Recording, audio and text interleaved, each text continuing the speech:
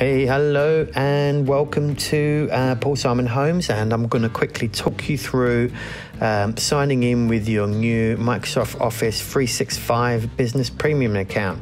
Okay, so what we're going to do is we'll just sign in to 365. So the best way to do it is just type in Google search 365. Up on the top left corner in the browser there, you'll see 365 login. Here, click on the 365 login Microsoft page. And then here, you'll be welcomed, sign in. Now type in your username and password you've been given. Username is whatever your username is. Mine is joe@psm.group.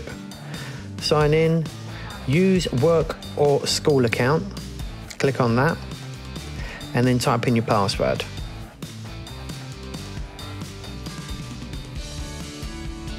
And sign in.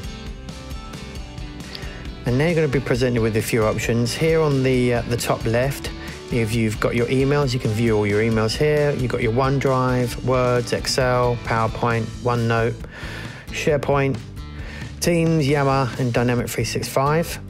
Okay, you can download the apps by clicking here, and they'll download onto your machine. You can upload documents, make a document from here. But for now, let's just go to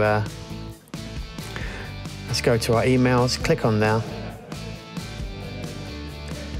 And now you can see all your emails along here and reply as you would normally. And that's it. I hope you enjoy Microsoft Office 365. All the best.